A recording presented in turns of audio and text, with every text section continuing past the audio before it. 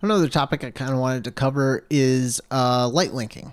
So how you can do light linking inside of Houdini with Redshift. I have a more in-depth version of light linking that I'm going to be doing later on, just to catch some more subsurface on this object once we get into materials and stuff like that. But wanted to make sure I had some form of light linking mentioned in the lighting section of this course. So let's just create a new light. I'm going to go and let's pretend we're going to underlight just we're going to just hit this pyro surface with its own light and not have that light affect anything else in the scene. So I'm going to move my camera to be under that surface, and I'm going to look right at it. And again, my favorite way of creating a light is holding down the control key and clicking the light button off of the Redshift shelf, which is supposed to create one in my view. There we go.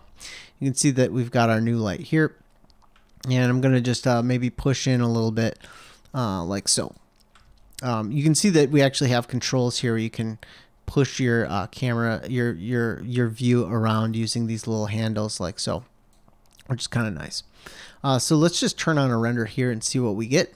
You can see that we're illuminating everything from below. I'm going to just change the color of this newly created light to make it a little bit easier to discern what is going on here. Let's make this a red light like so, and say we only want it to affect this surface. So we can go to our light and go to the Objects tab. And this is just kind of like the Objects tab over here on the render settings, where we had candidate objects we were allowing to be a part of the rendering or not. We can do the same thing right here. So here, we're just going to enable light mesh associations, and then the light is enabled for a star, which means it's enabled for everything.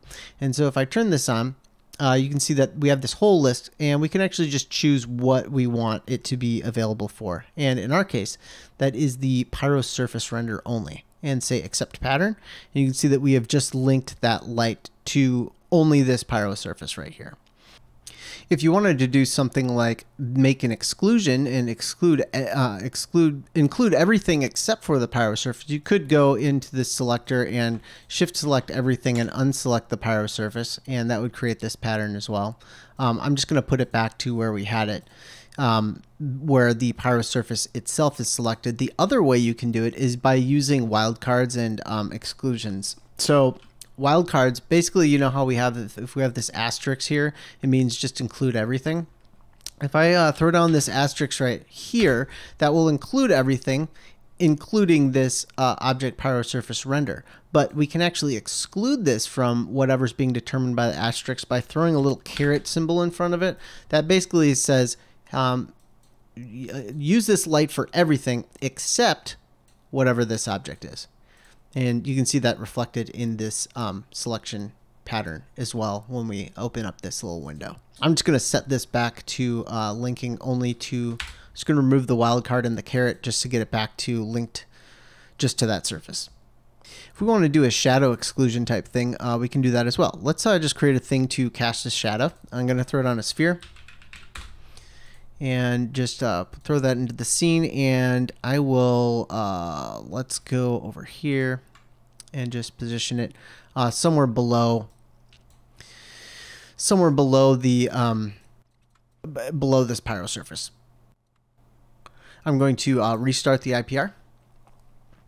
And now you can see that the shadows are actually enabled for this sphere. If I want the shadows to pass through this sphere, I could actually do a similar thing here, which is just go open this up and find where that sphere is that we created and control click on it to remove it from the pattern and say accept pattern. You can see that we are casting shadows through, we are effectively, the light is just traveling through the sphere.